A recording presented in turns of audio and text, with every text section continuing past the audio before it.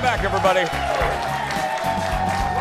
Come see us, by the way. Go to eventbrite.com and search for The Jason Show. Well, welcome back. It's been a while since I've been able to say this. Time to hear from you. Leo, open up the mailbag. Here we go, everybody. You got me. Well, as I alluded to at the top of the show, we got a ton of comments regarding our brand new home and season 10 launch. Let's lead with the positive, shall we? Linda says, so happy for you. The opening video made me cry while sitting at Caribou Coffee. You all deserve the success. Such talent, kindness, and charisma. Thank you, sweetheart. Love the set, especially the curtain. Teresa, thank you. Teresa wrote, oh my God, I just cried over a man walking out from a curtain. Bless you with pixie dust, Jason. And I love that. And Brittany says she had instant chills. So exciting. I scheduled my hair appointment around the premiere and felt all the feels. Cheers to season 10 and an absolutely beautiful set. Thank you, everybody. Yeah. That says a lot because to get in with my hair girl, I have to book her like 3 months out. So I know. The fact that she booked that around that was amazing. I know. Yeah. Because you have to, how many, 6 months out probably? Like 3, unless I'm lucky and find a weird opening where someone canceled, yeah. Well, with the, with the good, are these the bad ones? These are more good ones, Chef? Okay. Okay. A few more positive ones, friends. To brace us. To brace us. Yeah.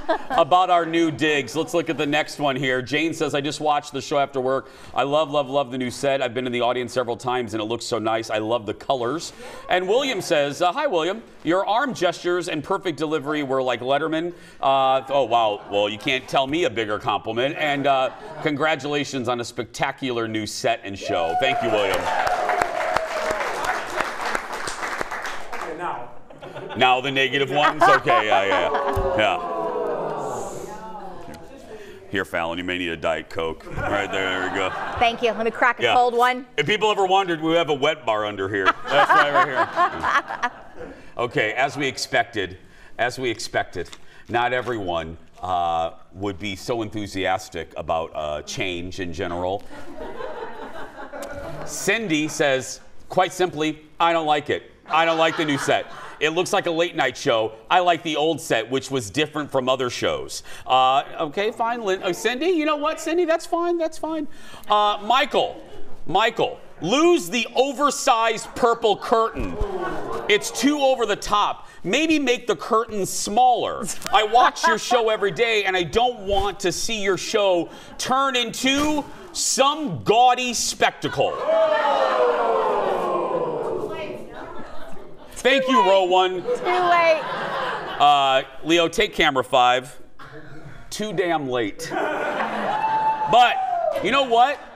My feeling is you got to turn lemons into lemon pound cake, chicken poop into chicken salad. So we're gonna lean in. We're gonna lean into this. Hey, Thomas, go ahead and open our garish spectacle of a curtain.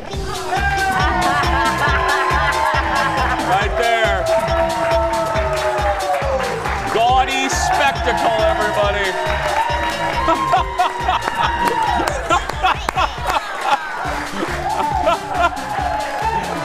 Yeah. Thanks for watching, Michael. Yeah. By the way, Fox legally changed the name of the show to Gaudy Spectacle. Yeah. One more critique. This email came from Nancy. The new show is a lot of change all at once. I miss the hominess of the other show. Oh, okay, it's the same damn show. Anyway, this one is really slick. It doesn't even have a spoon anymore. And where is the marmot?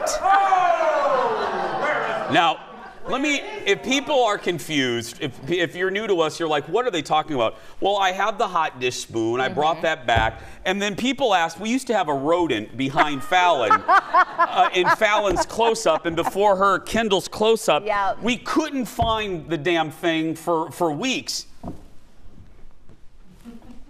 There it is.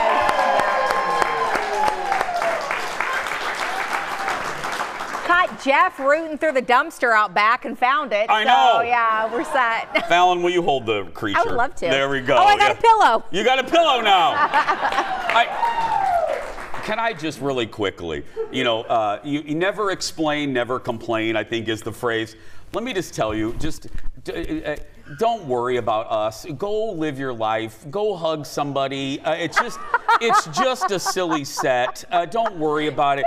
Also, can I also just assure you, everything was done with intention. Like the curtain, I'll just take this as an example. The curtain is purple for a reason. It's a love letter to my grandma Mazak, who loved purple and lavender. It's also because we're based in the Twin Cities, and purple is kind of our color.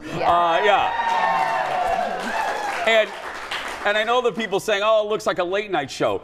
No, the intention, well, kind of, but the intention was, yeah, I love Johnny Carson, but also I'm a child of daytime television, and I'm talking the Rosie O'Donnell Show and Mike Douglas and Merv Griffin, who had a desk and a couch and a curtain. It's an homage to all of those, a little comfort food, if you will. So if you're wondering why we did this or that, just know there was a lot of thought behind it, and a lot of people worked very hard, and I'm proud of each one of them, and I won't let anyone hijack my joy. We'll